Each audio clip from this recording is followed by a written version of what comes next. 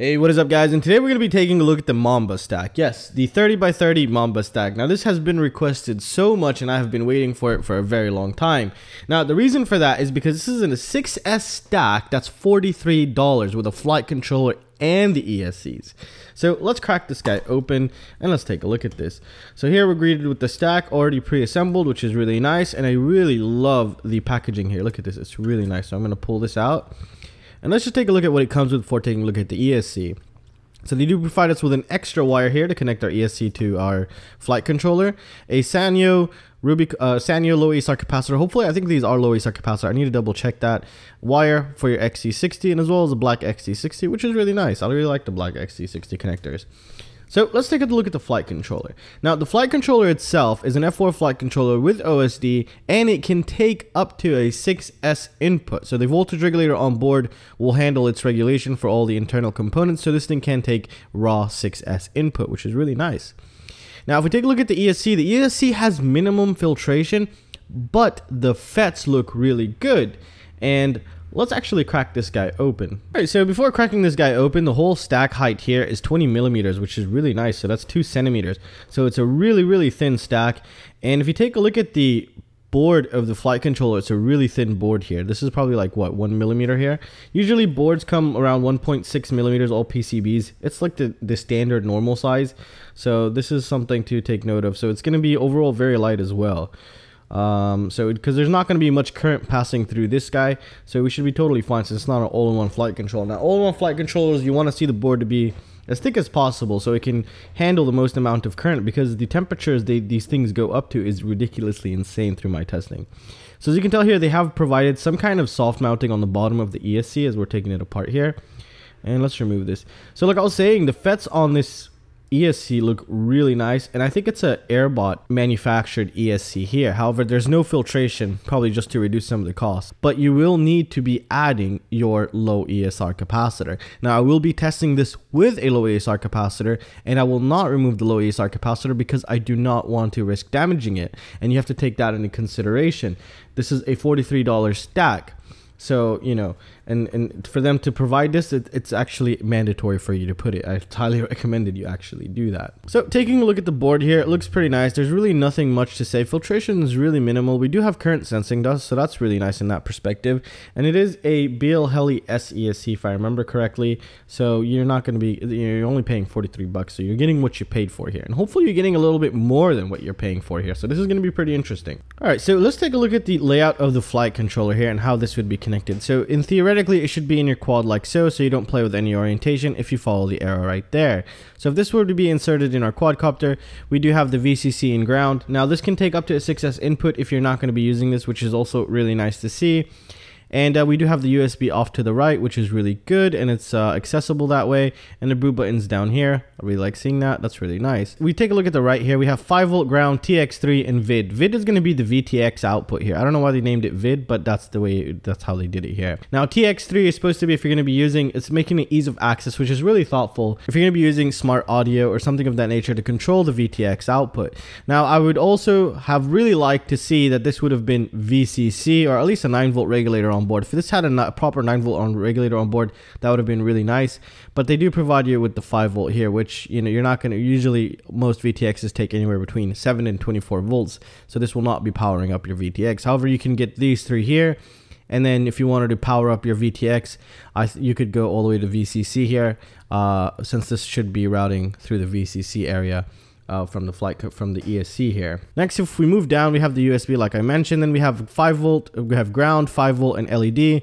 This is if you wanted to connect the LED. This would be the LED signal, and these would be the power for the LED. So that's really nice and thoughtful.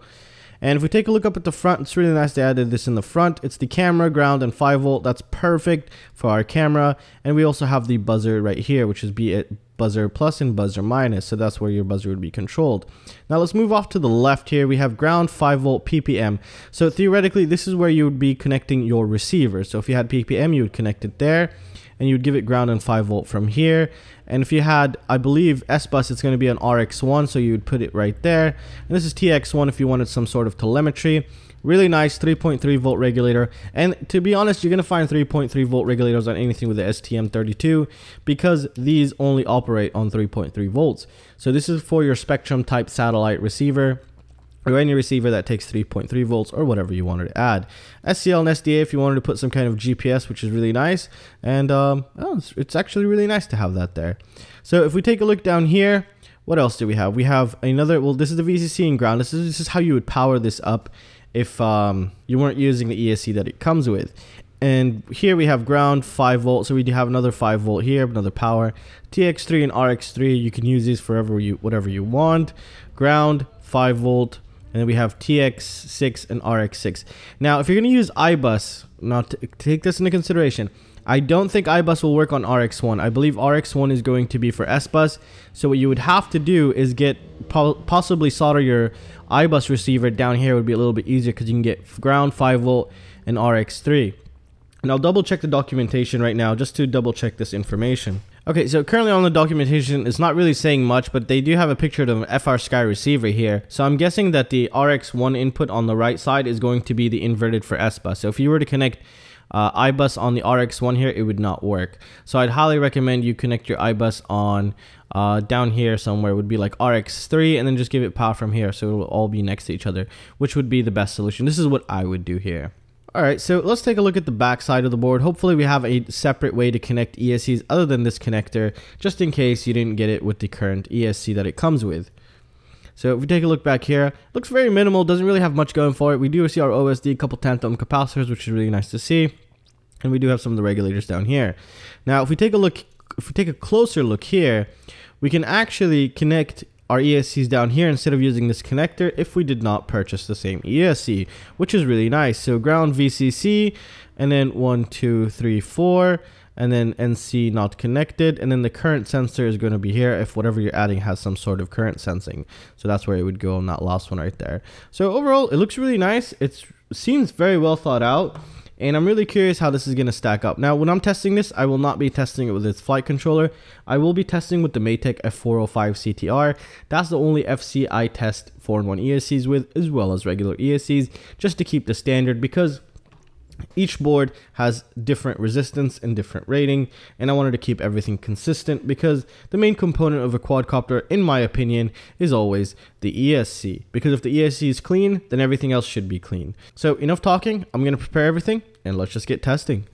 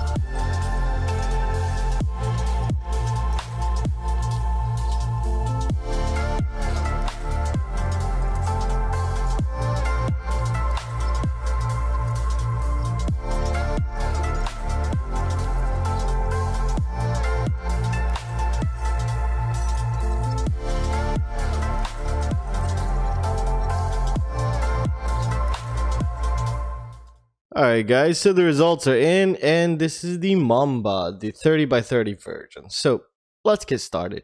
Now, first of all, I did not run the test without a low ESR capacitor because there's basically no filtration on board. So I took the base point of adding that low ESR capacitor that it came with, and obviously this is a 4S test. So let's take a look real quick, and then we're going to start comparing it to other ESCs. Now remember, this is an F4 flight controller with OSD and a 4in1 ESC rated up to a 6S, theoretical 6S. The MOSFETs look really good on the MAMBA, so that's something really nice. The filtration, there is no filtration on board, but they do provide you with that Sanyo low ESR capacitor, which seems to be working really good actually. So let's take a look at this. So up top here, we have the throttle noise level test. Same thing goes for the bottom on the left side here. This is the same thing, but one is color coded, so we kind of see where the voltage was at most of the time. So here we got 10%, 25% throttle, 50% throttle, 75 and 100% throttle. And on the right side, we have the simulated aggressive flight maneuvers. Now, looking at this, it looks pretty good, but other ESCs are noticeably better with a low ESR capacitor. For example, let's bring in a couple ESCs here. So let's start with the Xt60 4in1 ESC. This is the all-time best ESC. I'll have it linked down below if you're curious. What I'm going to do is I'm going to show you a test with the Xt60 without a low ESR capacitor right now, so we kind of get an idea of what's really going on. So with a low ESR capacitor, the MAMBA performs slightly better than a Xt60 4in1 ESC, which is really nice. But obviously, when you add a low ESR capacitor to Xt30, nothing could really beat it. So let's take a look at the noise color without a low ESR also. So as you can tell here, it is performing. So the MAMBA with the provided low ESR capacitor is going to perform slightly better than a Xt30 on just a stock setup with no low ESR capacitor on Xt30, which is hella freaking good. This stack is cheaper than just the Hollybro Xt30 4in1 ESC, which is insane. Now I don't know if I'm going to say, oh my god, the best budget ESC or the best budget stack now, because everyone just keeps complaining about everything lately. Oh my god, you guys are insane. All right, so let's compare to something else. Let's see. So here's the DYS Aria, but the DYS Aria, I didn't do any with the noise with the capacitor. Let's bring the DLRC Rocket, because I know that I did that one with a low ESR capacitor. This is DLRC Rocket 45 amp version. So let's take a look at the noise here. Alrighty. So as you can tell, this is still performing really good, but the DLRC Rocket is slightly better, but it's not really noticeable. I mean, it's not really that much of a difference. So if we bring in the throttle noise level test, this is with a low ESR capacitor on the DLRC Rocket. So as you can tell here, they're about the same really. So it's overall it's performing very well. Now currently the only reason why I didn't remove the low ESR capacitor is because obviously it's going to test possibly pretty bad, but also I do not want to risk ruining anything on that board, because it's going to be with the 6S shootout, since it's theoretically rated for a 6S, and that's the reason why I didn't do that. Now I will be removing the capacitor after the 6S shootout so we can get a better look, but currently out of the box it is mandatory. It's really, you have to put that low ESR capacitor that they provide you with. But overall it's performing really good. The motor sounded smooth. That was really nice. There was no jittering, there was no harsh startups, because some cheap ESCs sometimes they do this weird startup in the really choppy nasty startups. This one handled really nice. I was very impressed actually. I didn't know what to expect, but I think you're going to be surprised also with the MAMBA 20x20 stack. I also tested it with the same exact setup here, which is the Brother Hobby R6 or R7 2306 2450 kV, which is insane. That little 20x20 stack, we'll check it out later on, but currently this looks like a really good one here on the bench testing. Really nice. For example, let me show you something that's not really that decent. Here we go. Here's a 4in1 ESC. That was just absolutely terrible, to be honest. So here's the, yeah, this is what you don't want to see. Basically, that's exactly what you do not want to see. To see this, this is basically performing with just like a Xt30, which is really nice. Durability, you know, its overall lifespan, I can't answer that, but for it running this clean, theoretically it should last decent enough time really. So yeah, that capacitor really does help, and well, you guys have been waiting for it. It performed really good, so that's really nice to see, and I really hope it was useful to someone out there. So if I really did help you find an ESC or just to avoid buying an ESC, please consider joining my Patreon. It really support the channel. I really want to keep this channel going, and if you could also click the links down below, those greatly support the channel. And well, that's it guys. And also, if you need any help, hit up dronemeshforum.com. I'm usually there 3 times a week. I try to do my best, but currently have a lot of testing to do. And well, that's it guys. I really hope you guys enjoyed it, and I'll see you in the next one. Peace out.